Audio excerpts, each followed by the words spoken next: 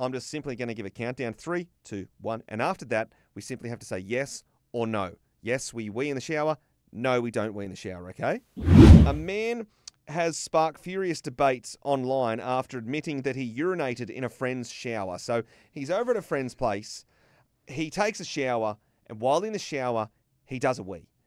Now, his friend finds out, and the friend is furious. Which, look, don't get me wrong, urinating in a friend's shower, that's a whole other story. Because you don't know what their pee policy is in their house, right? So I thought it was just maybe something we could both reveal to each other. Are we talking about in a friend's shower? No, in our own shower. In the comfortable shower that exists in our own home, do we urinate in the shower, okay? We're saying it together at the same time. Saying it together at the same time. Now, I'm trusting you to be honest here, okay? I'm really trusting you to be honest. Are you ready? Yes. Urinating in the shower, is it a thing? Do you do it? Here we go. You ready? 3, 2, 1. Yes. Sometimes. Well, that's a yes.